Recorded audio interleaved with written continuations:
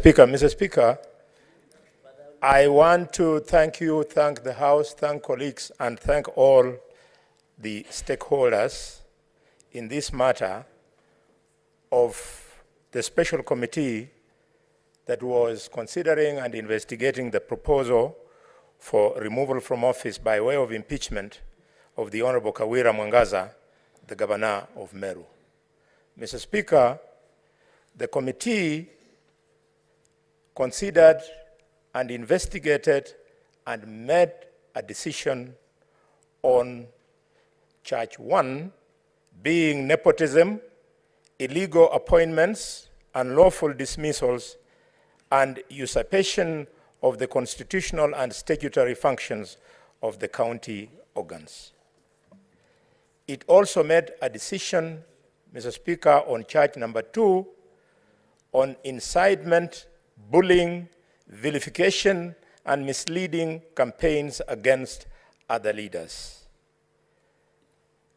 Mr. Speaker, sir, charge number 3 was processed in the same manner, and it was about forceful entry into the assembly precincts and mobilization of unlawful riots against members of the assembly. And charge number 4 was violation of public finance management laws.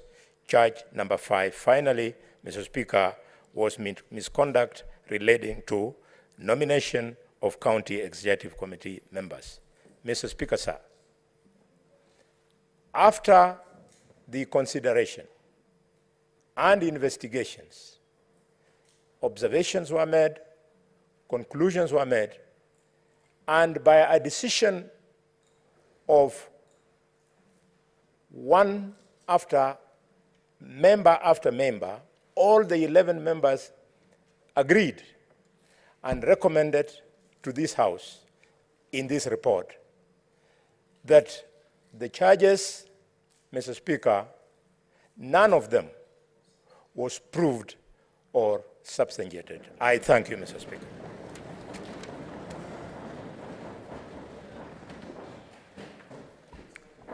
Thank you. Thank you, the chairperson of that special committee.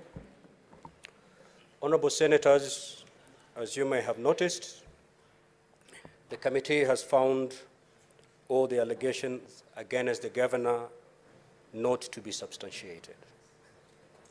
Therefore, honorable members, the procedure to be followed in this case is that set out in section 33(6)(a) of the County Governments Act and Standing Order number 84A, both of which provide as follows.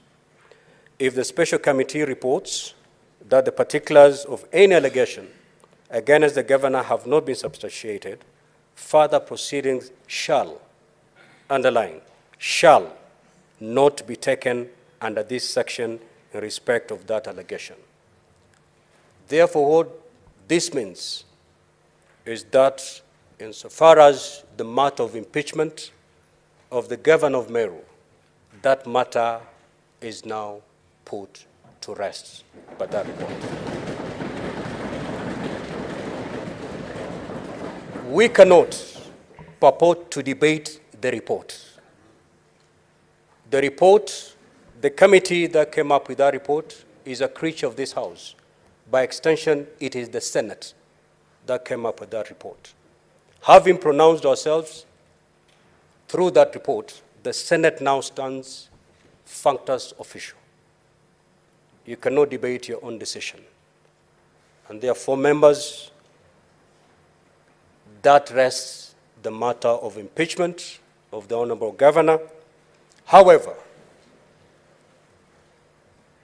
I'm aware, indeed, we have wise men and women in this chamber who may give us comments and opinions for the future, not for purposes of the impeachment of Governor Kawira Mwangaza'S.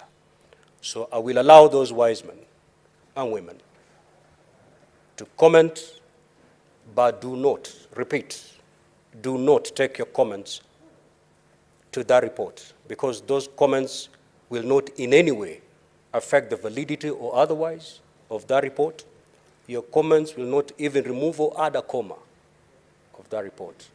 We simply want to seek your wisdom going forward. Senators, for those who are willing to make their comments in that regard, I will be calling one after the other, and that exercise shall not be undertaken for more than 1 hour.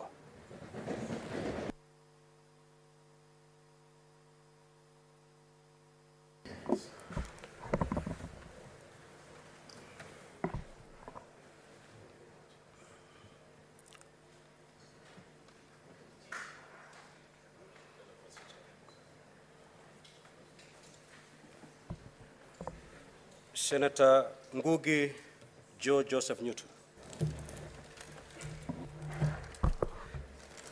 Thank you, Mr. Speaker, for giving me this opportunity, and I thank God that today I'm the first one to make a contribution.